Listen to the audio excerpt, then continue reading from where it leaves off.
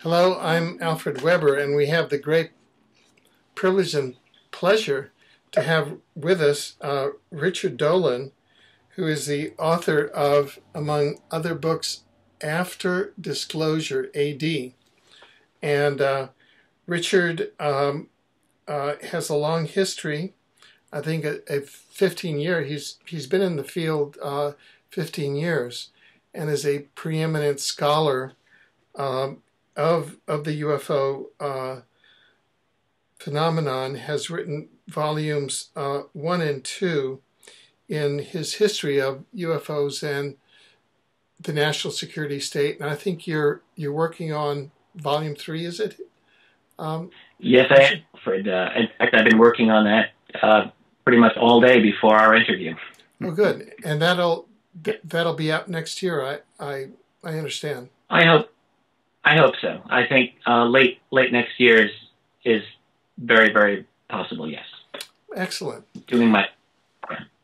Well, good. You know, when I saw your book, I said, well, this is a very creative book, and in some senses, a risky book, because the fundamental question is, what makes you think that there is going to be extraterrestrial disclosure in our lifetimes?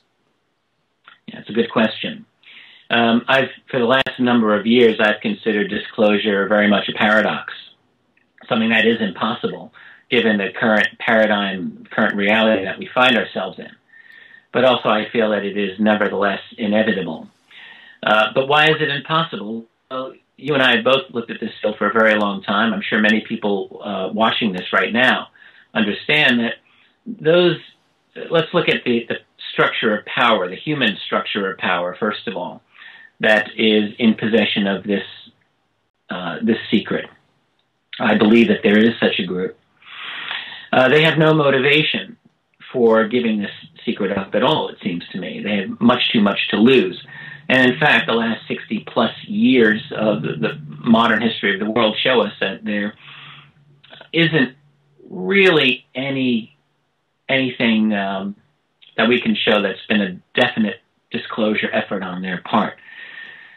So, left to their own devices, I think that those people in possession of this secret might very well opt to continue along that same path.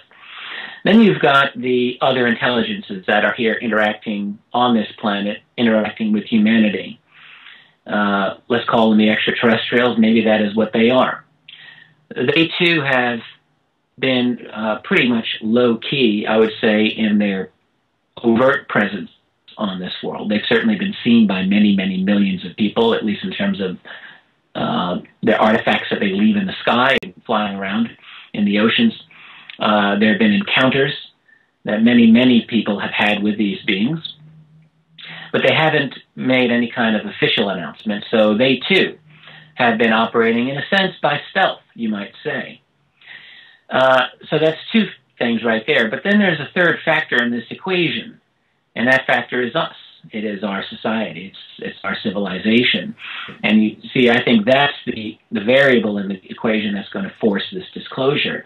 And the reason is that simply that our rate of change in our society is so incredibly rapid right now that, look where we were just 20 years ago. 1991. We had a situation where the Cold War had just ended. We had no internet to speak of globally, or just barely an internet. We didn't have a way of communicating globally the way that we do today.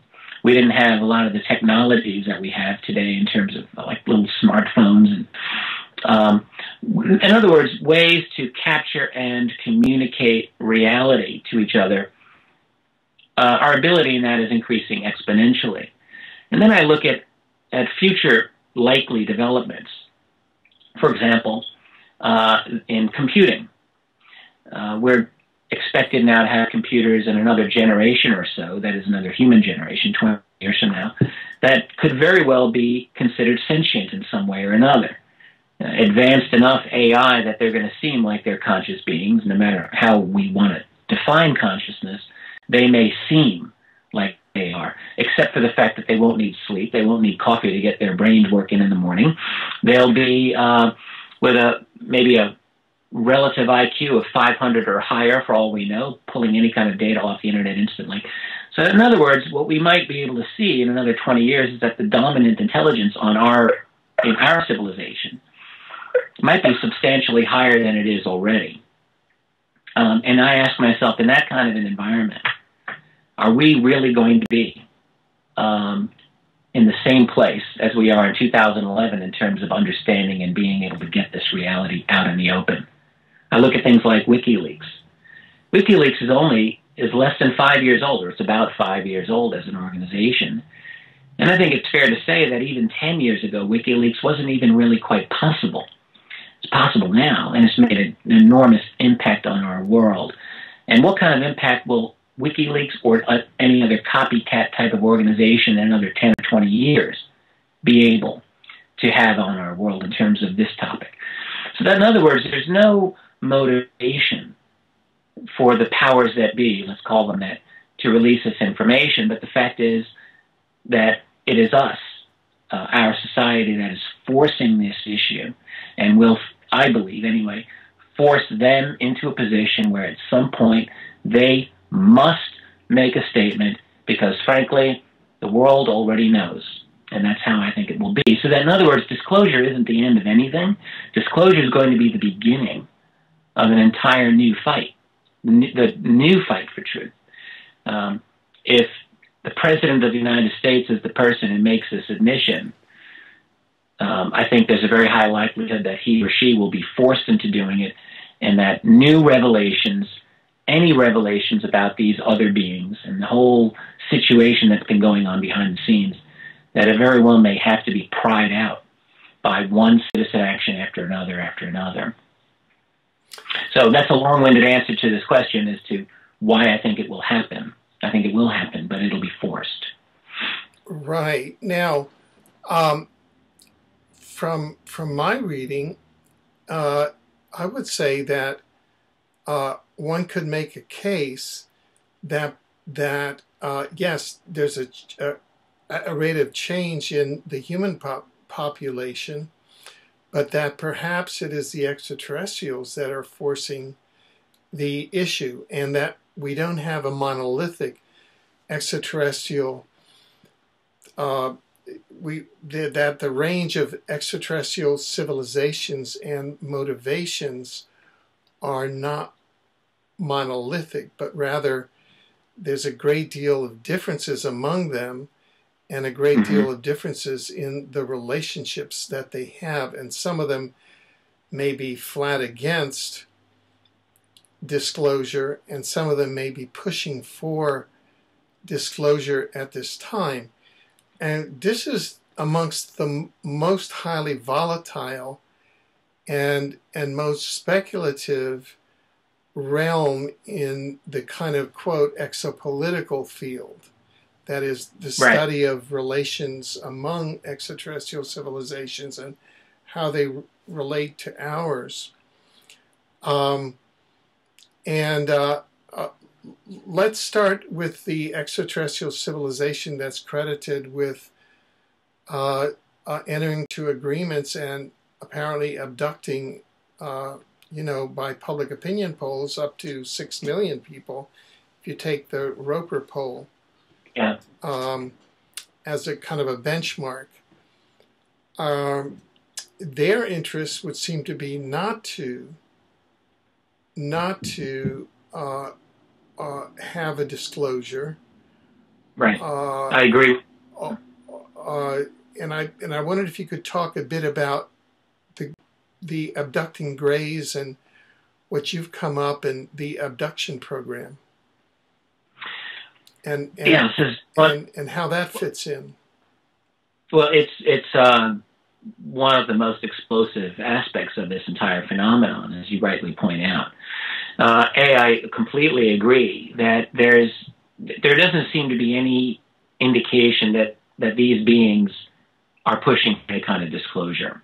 I've not in any of the open literature that I've read, nor in any individuals that I've spoken to in my own meanderings in this world of secrecy, I've not gotten any indication that these Greys are interested in promoting a disclosure. I still feel it will happen despite their opposition to it, despite the opposition of the human power elite to it. Again, because I feel that we, our society, is the great agent of change. In terms of the abduction phenomenon, this is, among the most difficult issues for any political leadership to deal with. I would not envy any U.S. president that has to make this announcement that, yes, the phenomenon of UFOs is real.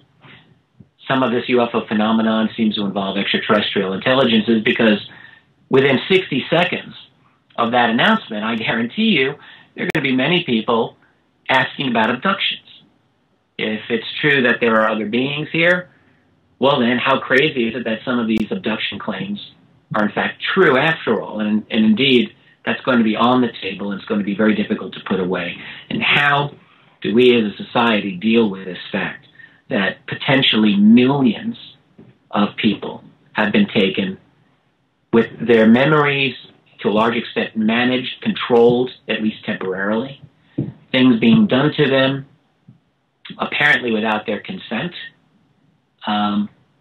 It's a very, very difficult issue, and it's one that can, I think, easily escalate into a very hostile relationship between our society and these other beings, if there isn't one already, covertly, for all we know. And there's a lot of variables here that I personally just don't know. I suspect, for instance, that there is a kind of clandestine Cold War going on right now, maybe even a hot war.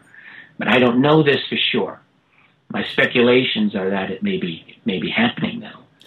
Certainly, we have a long history of our own military chasing these objects, which tells me that there's some kind of trouble in paradise going on to begin with. Yeah. So, just to parse out the different parts of this, we have on the one hand some evidence, at least from whistleblowers or contactees, that there may be secret agreements between certain races, certain gray races, allowing the abductions to occur. Right. Is that consistent with what you know and what you've uncovered? I would say it's possible, yes. Certainly, just as you have heard these stories, I've heard them many times, and I can't dismiss them. I'm not sure. I can't be. It's difficult because none of us have access to what a scholar would consider, absolute, undeniable proof of this. What we have, unfortunately, because we're dealing with something akin to a neo-fascist kind of state that we're up against here, that doesn't give out the information freely, we have to rely on leaks. We have to rely on rumors. And that's, unfortunately, a somewhat unsatisfactory position to find ourselves in. So on that basis, I think, yes, it's entirely possible that these rumors are true. I don't know that they're true. Here's one of the problems with disclosure.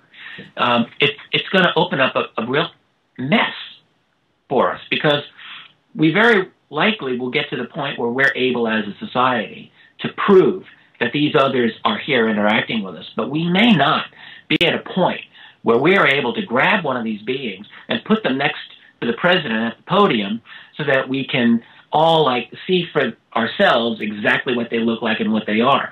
So that, in other words, I think it's going to take a generation or more for the difficulties and the questions of disclosure to begin to be resolved.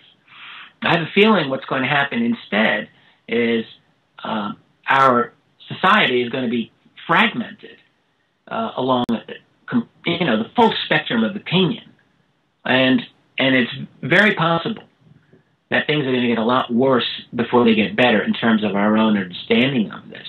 So that, as you're, discussing the issue, was there an agreement, for example, in 1954 to allow human abductions in exchange for ET technology? Let's just say that that's the case.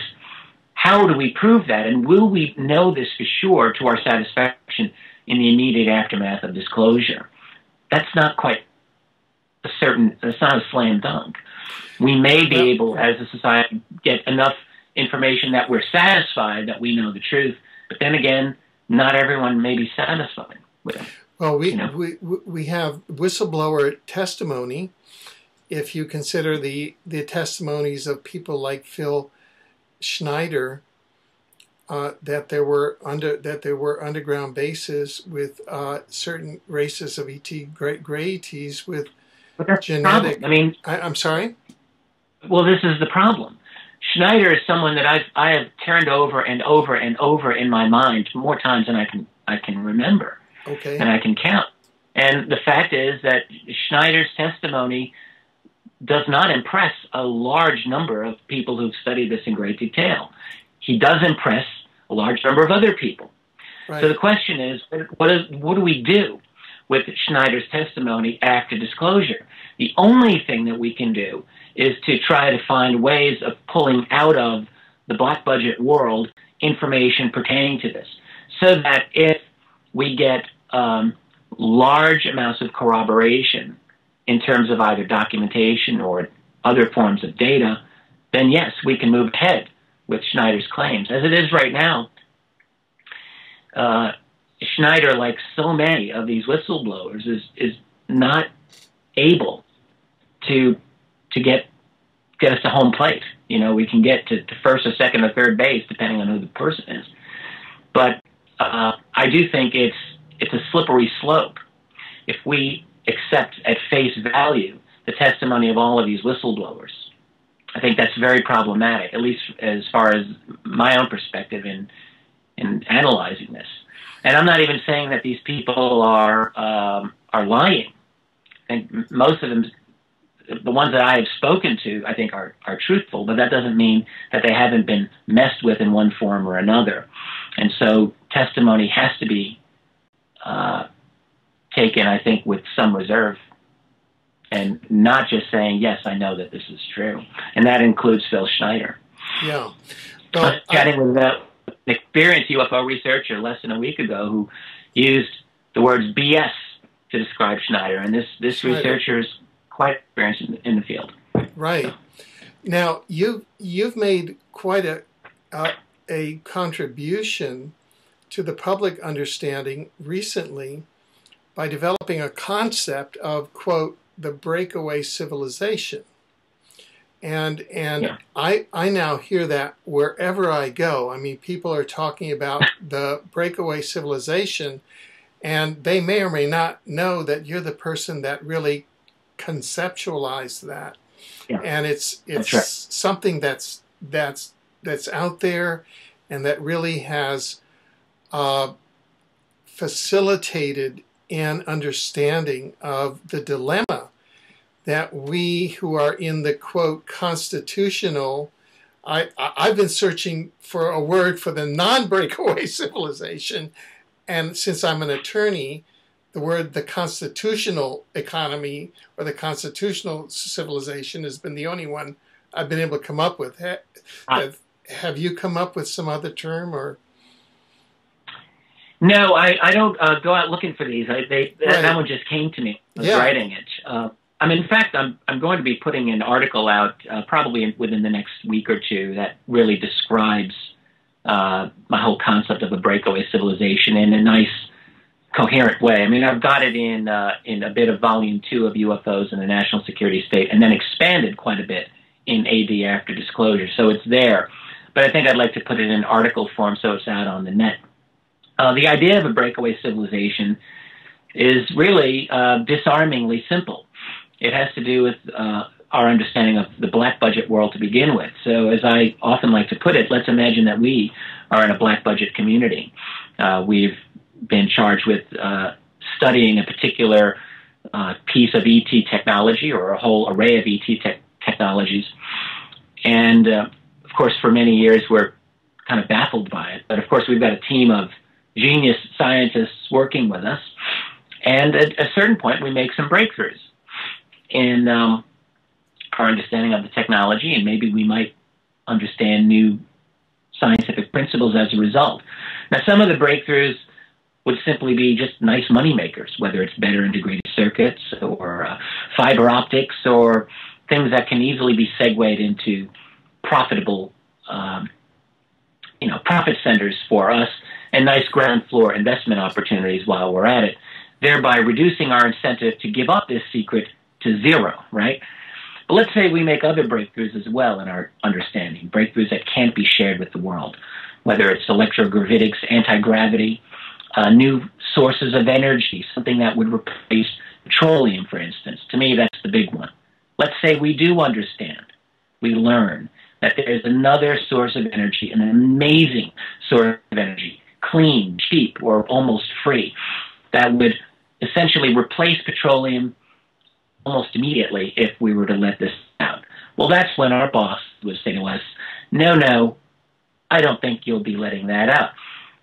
That would take down, if not the world's largest industry, then one of the top 2 or 3 largest industries. I keep going back and forth as to whether oil is the biggest, big pharmaceuticals the biggest, or narcotics trafficking, who knows. But oil is certainly the foundation for so much of our civilization. But that doesn't mean that we would stop researching these radical technologies, now would it? So let's say we make a breakthrough in the early 1960s, or even before. How far along would we be now in the 21st century with our understanding? And not just in terms of propulsion, but let's say biotech breakthroughs, genetics, computing, artificial intelligence, nanotech. We, in other words, could be so far ahead of the rest of the world. Now, what is the definition of a civilization? It's maybe kind of hard to pin down exactly, but we can see a couple of things about it. One is maybe our level of technology. Another would be our social relations with each other and with the rest of the world. Another might still be our cosmology, how we conceive of the world and our place in the universe. Well, I would submit that in all of these respects, we would be in a very, very different place vis-a-vis the rest of the world. We would essentially have a separate civilization, one that has broken away from the main civilization, i.e. a breakaway civilization. So that's the concept.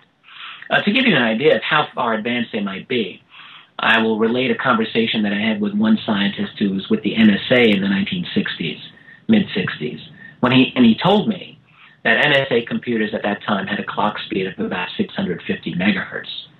Now, the rest of the world did not achieve that clock speed. The personal computing market didn't until around the year 2000, about 10 years ago.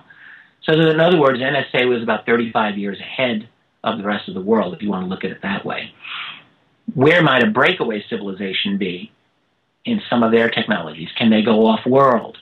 Can they have interactions with some of these other beings in ways that the rest of us poor slobs here in the regular world can't just do every day, but maybe they can? And so that, in other words, the members of this group, this civilization, would be in a very, very different place in terms of their understanding of this. And they might, in fact, really despair, I wonder, of the ability of bringing the rest of us up to speed. The farther ahead they go, farther they leave us behind, possibly. And they might just think, too much work to bring everyone else up to speed. Let's just keep doing our thing. It might be a very difficult thing.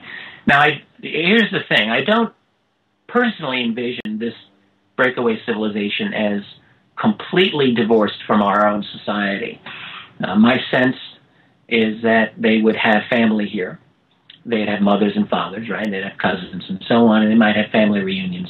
And so they would still have a foot in this world, but they would also have extended duties, extended tours that would be in a very different environment. So how the built infrastructure works, do they have their own families? Is it like Alternative 3 on Mars or on the moon or deep underground? That I don't really know for sure. But I do think that there is a large degree of separateness that they have developed. The interesting thing about this idea, I've been chatting with a number of other researchers who've also found it to be a very compelling idea, and they run with it. They take this idea in their own direction, their own research, which is great. The more people looking into this, the better, as far as I see, and the more we can really learn from each other. Well, isn't, though, the impetus of, quote, the breakaway civilization against extraterrestrial disclosure? I mean, you sort of implied that in what you were just saying. It is, but again, I see three fundamental parts of the secrecy equation. The extraterrestrials, the secret keepers, and let's conflate them for the moment with the breakaway civilization, all right? But the third part of the equation is us. And what I see is our own ability, leaping ahead in our own capabilities as a society, so that I think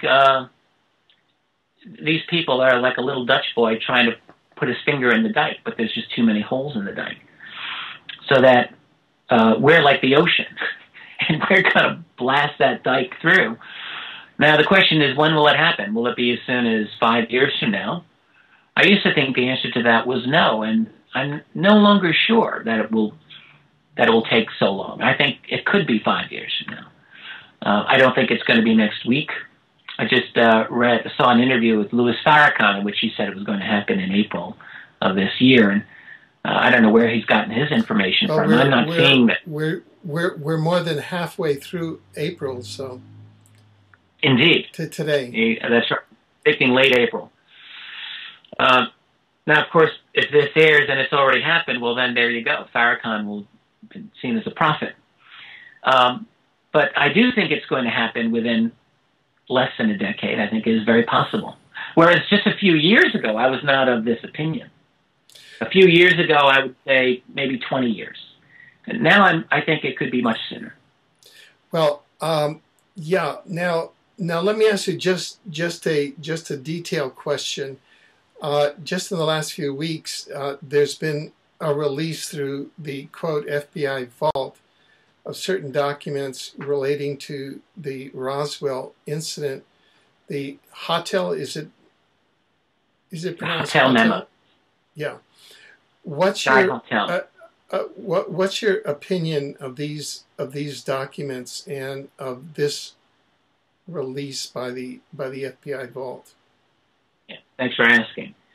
Well, the first thing that has to be said is that these are not new documents to the public by any means. I mean, they may be new to people who've read them, but these particular documents, all of them, have been out for decades.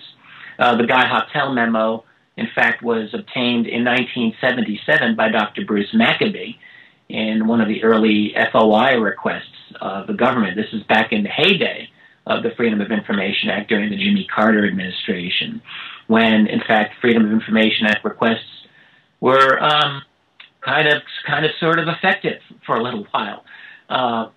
It's a fact, a little-known fact, that of the thousands of documents that we now have pertaining to UFOs through FOIA, it is still true that more than 50% of them were obtained during the presidency of Jimmy Carter. That's a sad and shocking truth. FOIA has had its ups and downs, and mostly downs, since the onset of the Reagan administration. Now, the Hotel memo is genuine. It's a real document. It's not hoax, in other words. And the question is, what does it mean? Well, the first thing is that it does not refer to Roswell. That's one thing that has to be understood. It's a memo dated from March 22nd, 1950. Now, it does refer, however, to the Aztec crash, or the Aztec event. Some people don't believe it was a crash. I happen to believe that there was a crash of a UFO at Aztec, New Mexico in March of 1948. It took me a long time to come to that opinion. As you know, I'm sure there are many UFO researchers who don't believe that there was an actual crash at Aztec. The reason for this is that the story was written about in its first published form by a journalist named Frank Scully way back in 1950. And it was only a year or two later that Scully's work was savaged and debunked in the mainstream media. I think in 1952 was when that happened. And so ever since then, people just, anytime they would hear of the Aztec crash, they just go running and saying, oh, no, that was a hoax. But in fact, Aztec sort of had its own rebirth, kind of like Roswell, during the 1970s and 80s, with the difference that let me back up. It had its rebirth in the sense that many researchers started to look at it again and started to find reason to give it credibility. Different from Roswell, however, because it never got the kind of critical mass within the UFO research community to accept it, to embrace it as something that happened. But the thing about the Aztec crash is that it's not done. There's more research still being done. There's a new book being written about the Aztec crash by a friend of mine, Scott Ramsey, who I think is going to be doing very, very good work with us. So here's how it ties in with the Hautel memo. Guy Hautel was an FBI special agent who learned about this event through what appears to be a lecture given by Silas Newton in Denver on March 8, 1950. Now, Newton is one of these guys that still is somewhat an enigma to me. He appears to have been a shady character. He learned about this event. I'm not sure how he learned about this event, but he learned about it and started talking about it. And it was through that lecture that Hautel learned about this event. If you read that memo carefully, you don't really find a whole lot of analysis about it. It's just essentially repeating a story from a source. Now, it's interesting that he wrote it to the director of the FBI, J. Edgar Hoover. So that's quite interesting. So essentially, the Hautel memo is one of these, it's sort of difficult to decide what we think of it because many of us aren't really sure what we think of the Aztec crash. My own personal opinion is that what Hautel was getting was an indirect story of something that fundamentally was true, but that was filtered through a couple of layers of, you know, that old game when we were kids, one person whispers into the ear of someone else, and then that person whispers the story into someone else's ear, and on it. And I think that's sort of what happened in the case of this Hautel memo. So I do think personally that there was some truth involved. I've chatted with some researchers recently who just think it was completely based on the bogus story, you know, that the Aztec story was bogus. I'm not quite of that opinion. And there were a couple of other things of this FBI memo website. Sorry, let me just, I'll just wrap up this thought here. They released a number of documents, and the ones that they've highlighted all were some of the more sensational documents that they had. But again, all of them had been available publicly for many, many years. Now, so as to why they exactly, I don't know the answer as to why now the FBI did this. Yeah. So why is it, do you think, that an event like that at this time got such global play by the mainstream media? Well, I think it happened as a result of, I think there was one website, I haven't traced this exactly, but I think All News Web might have been the first site to really make a big thing out of this. If I'm not mistaken, it would have been Michael Cohen's site. Sure. I think. This is what I've heard. And then from there, it just got Facebook to death.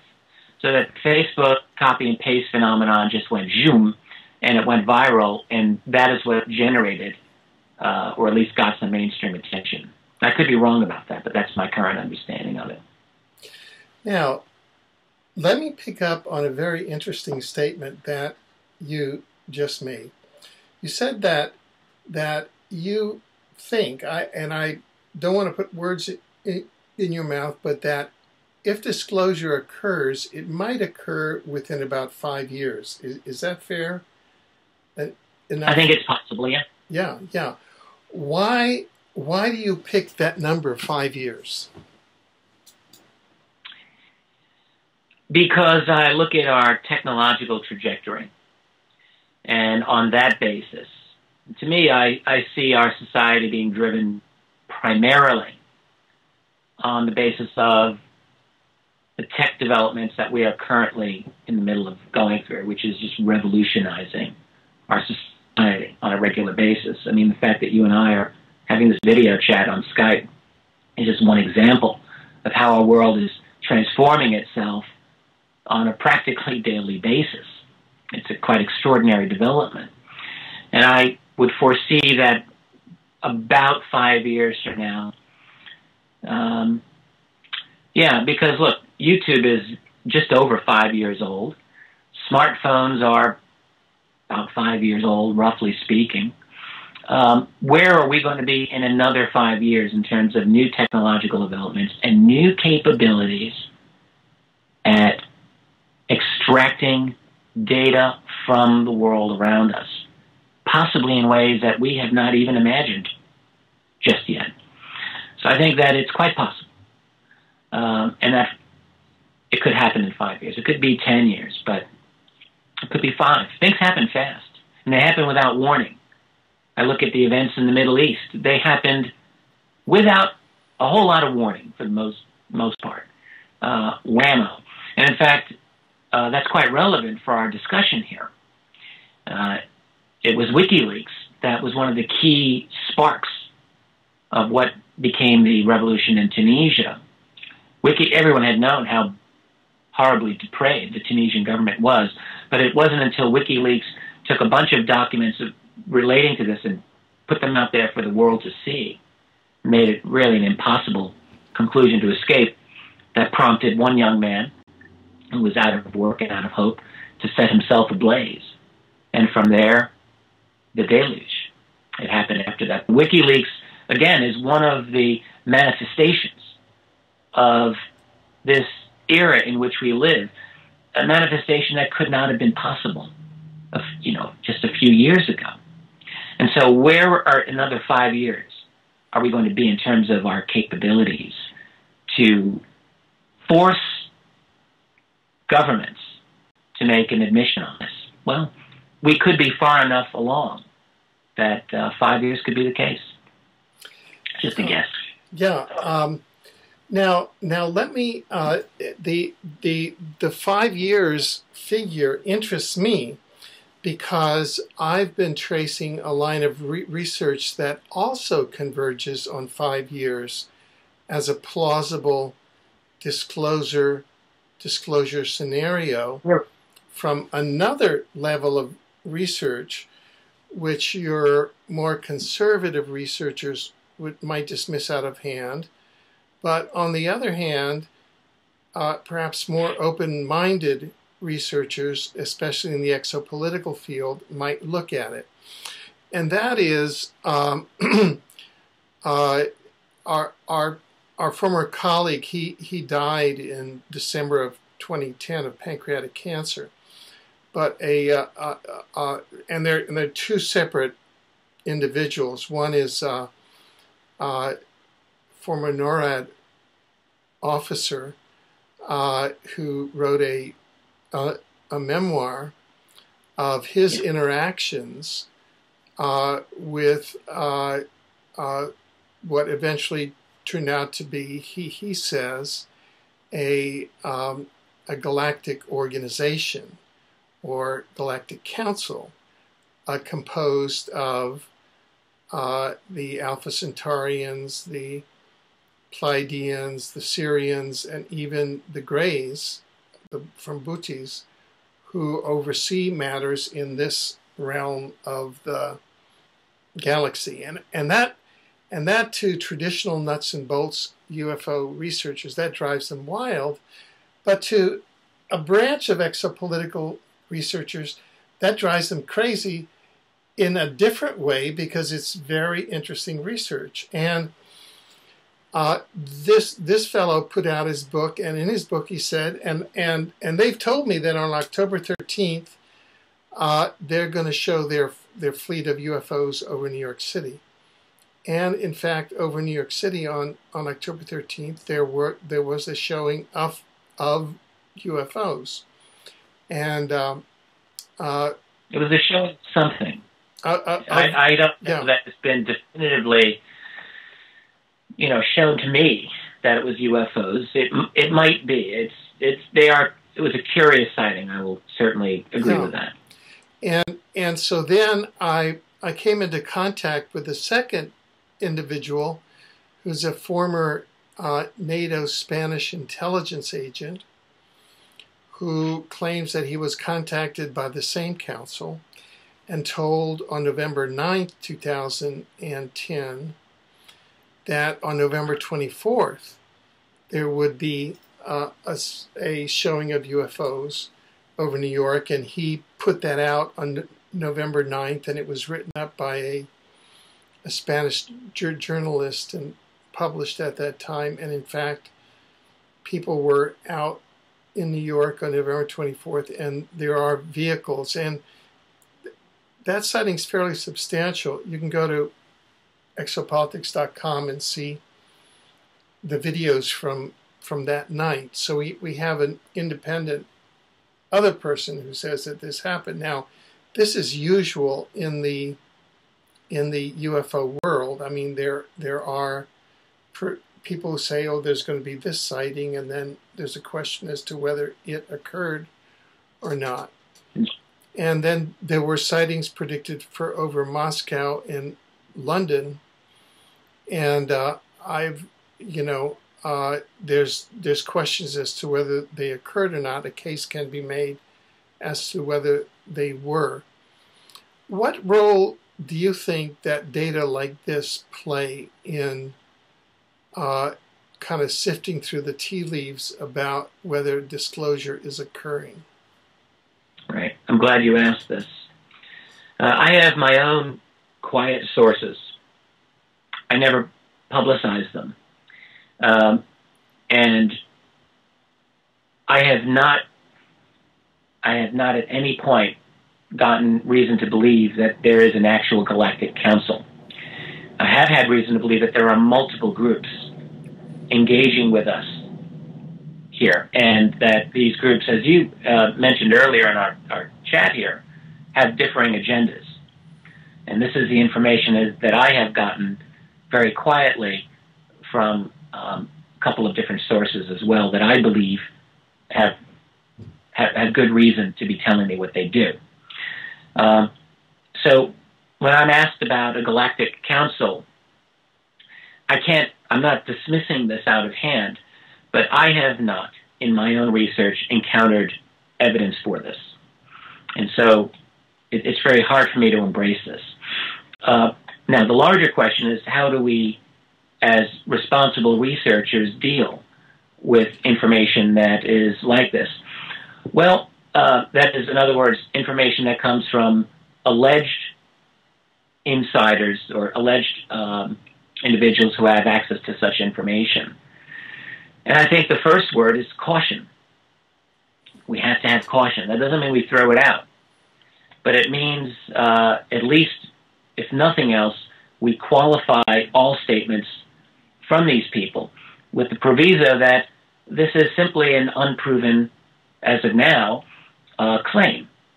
And that until we get information that's confirmed to a much higher level of satisfaction to independent analysts, that we really can't.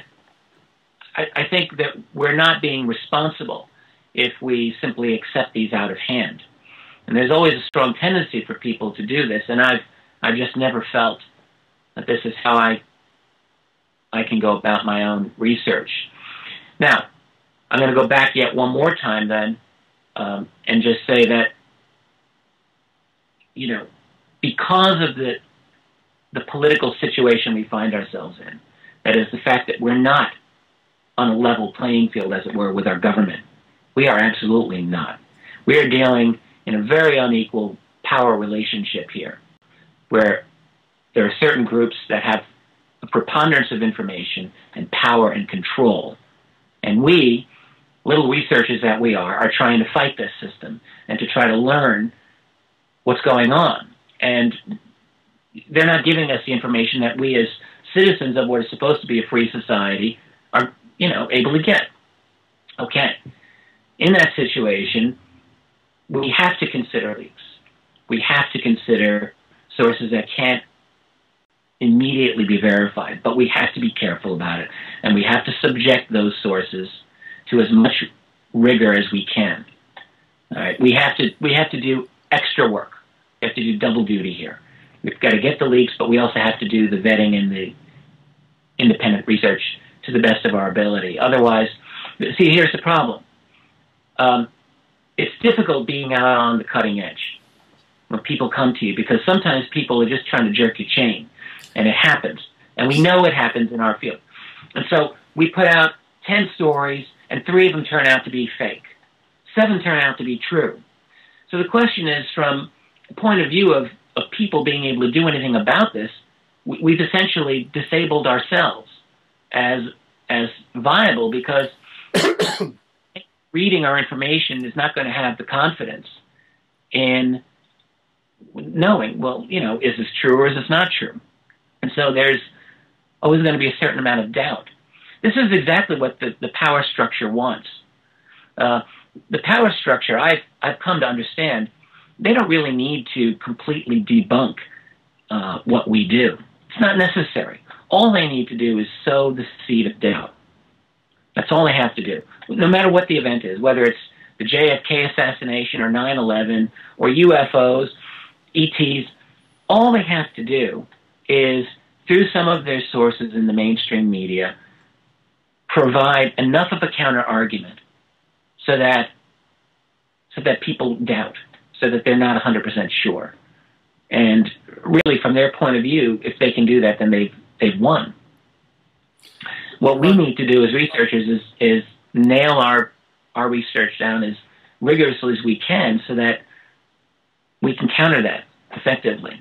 Exactly. So we are really more the bleeding edge. That is why that rather than the leading edge, it's been called the bleeding edge, because sometimes you get caught by the bleeding edge of the razor. But you know what? That's really good. I think you're right. Yeah. Now, just to carry one point, because I haven't had the privilege of having this particular dialogue with you, I don't think, and I'd certainly like to have it. And it's a dialogue. I don't think into an abstruse area of exopolitics, sort of in a kind of a political science type dialogue. But when I was developing my first book on exopolitics and kind of that approach, and I come at it from a very definite perspective, which is different from other researchers in the areas. I come at it from the perspective of a futurist, and I was trained as a futurist at Stanford Research Institute, and that was my function there. And there, of course, 2 of my colleagues, Dr. Hal Puthoff and Russell Targ, were doing, quote, remote viewing. And there are laboratory protocols to remote viewing, and you do get replicable results. And one of the definitions of the scientific method, as we know, is that you have standard laboratory protocols, and if you get replicable results, that qualifies officially as knowledge acquired according to the scientific method, provided other things are. And so they would go out and acquire knowledge about distant targets. And correct. Yeah, this would be the thing. Okay, well, Dr. Courtney Brown, with whom I've been collaborating over this past decade in exopolitics, he has his institute has employed the largest on certain projects, the largest number of former military trained remote viewers in these secret projects. And he was one of the leaders who said, well, let's turn this remote viewing capability and not limit it to Soviet targets, but let's go out into the universe and let's start talking to off-planet civilizations. And he said, well, not only off-planet civilizations, but civilizations in other, quote, dimensions, which are sort of energy bands. Well, he made contact with a representative of, quote, the Galactic Federation in remote viewing using a standard laboratory protocol, and was able to replicate it and has transcripts. So in terms of my acting as a political scientist or an exopolitical scientist, I then took those transcripts and developed a model of, in the exopolitical model, a model of the Galactic Federation and how it functioned, using the remote viewing derived knowledge, which qualifies under the scientific method as the data source.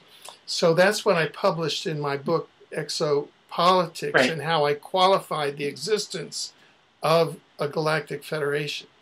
So I wanted to share that with you. What's your evaluation or kind of comment about that methodology and that kind of data? Gladly. I'm so glad you asked about this, because I, too, am very interested in remote viewing. I've written about it and studied it myself, and I'm very familiar with Courtney Brown's work on this as well. Remote viewing has been replicable, and it is a valid phenomenon. The only thing where I would have a quibble with what you're saying is as follows. Remote viewing has been shown to have hits, as it were, where really, pure chance would not have it, and not just across space, but across time. So that these remote viewers have accurately been able to see things that have not yet happened, but are about to happen, things that happened in the past, and things that happen elsewhere on Earth and beyond.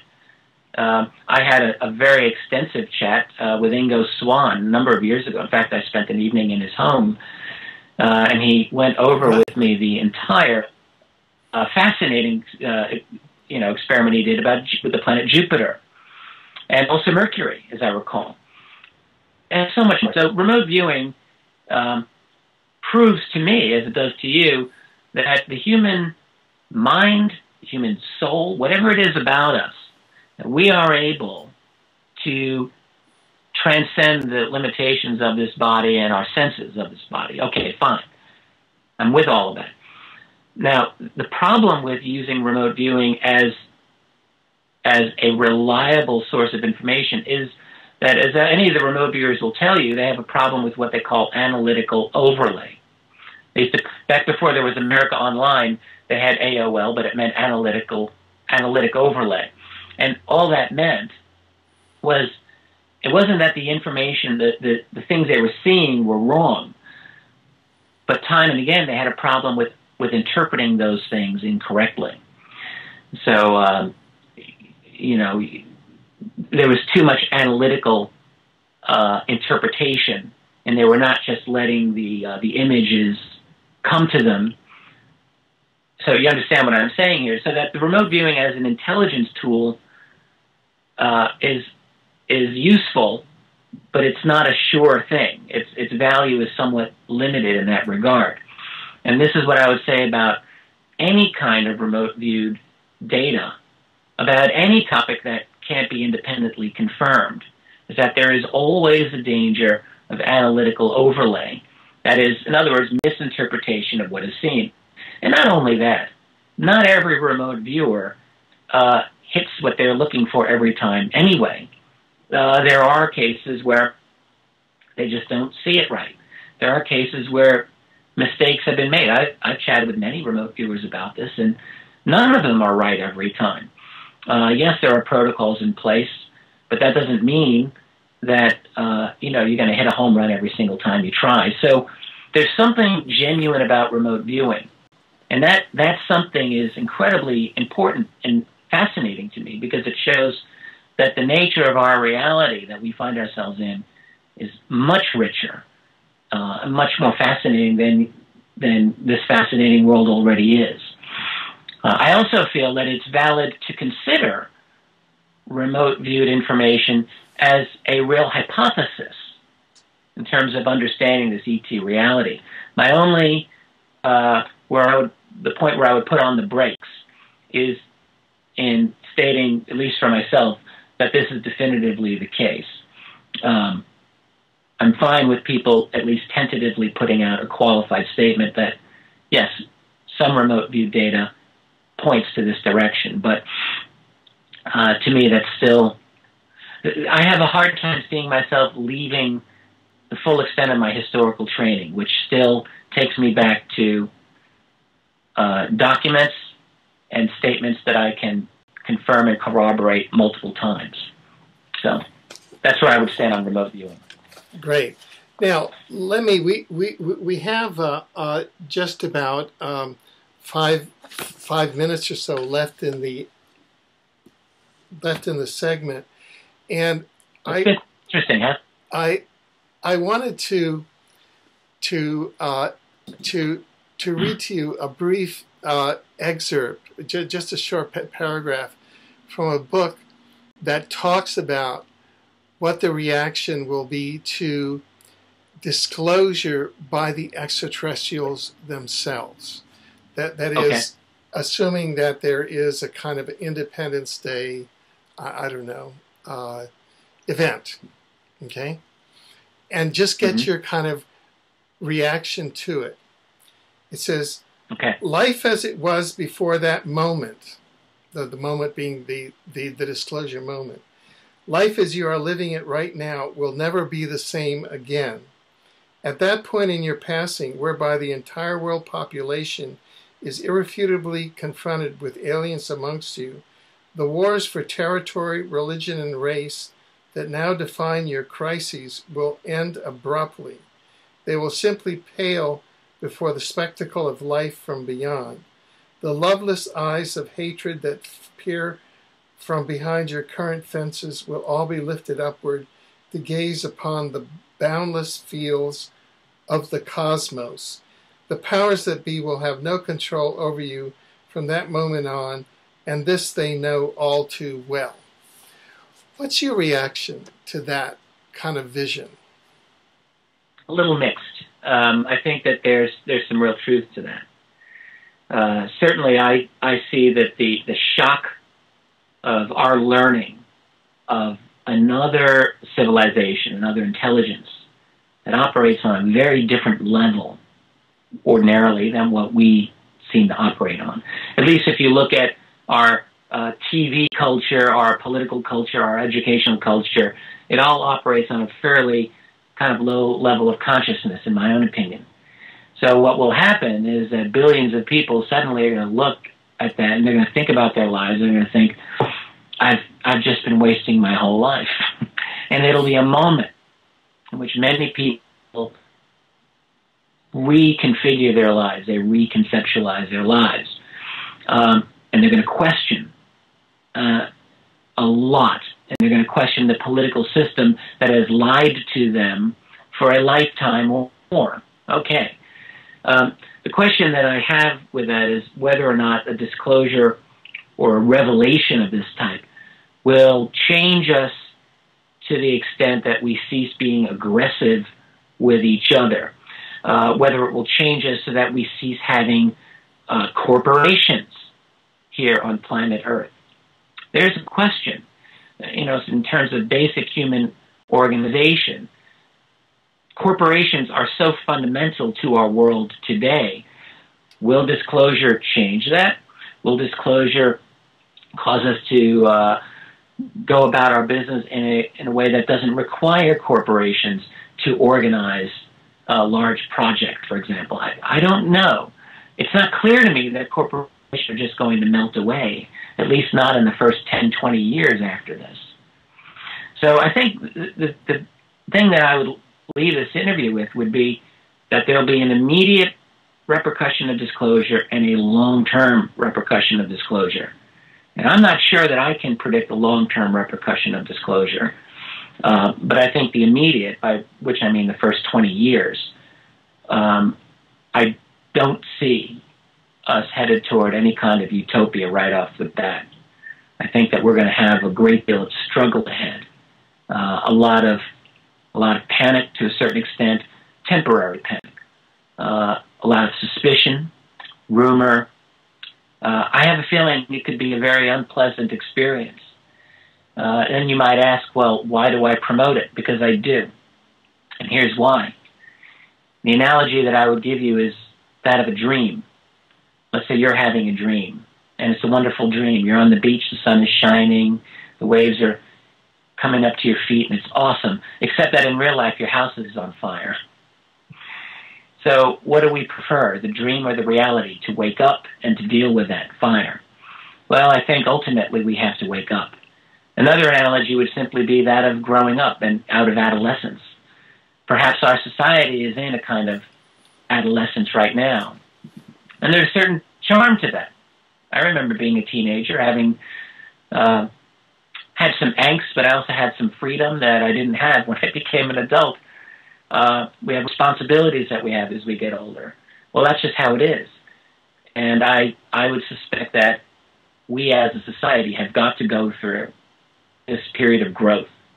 We can't stay as children forever. And I think that the process of disclosure will be difficult, and it will be unpleasant for many of us. But that doesn't mean we shouldn't go through it. That doesn't mean we can't surmount it and become even better, ultimately, than what we are currently. So I do hold out hope. I do have an optimism in the human spirit and the human species that we can deal with this challenge, and we can do it in a way that I think will do us proud in future generations. That's what I believe.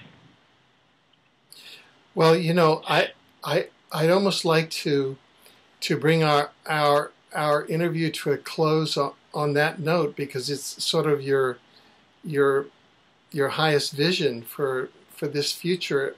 Are there any other words you'd like to leave us with? Or well, the last thing that I would just leave anyone listening to this is consider banishing, to the greatest extent possible, banishing fear from the future. It's very easy to be afraid of uncertainty, but I would suggest that in our history, our species, our civilizations that we've had have dealt with one crisis after another. We're not unique in that regard.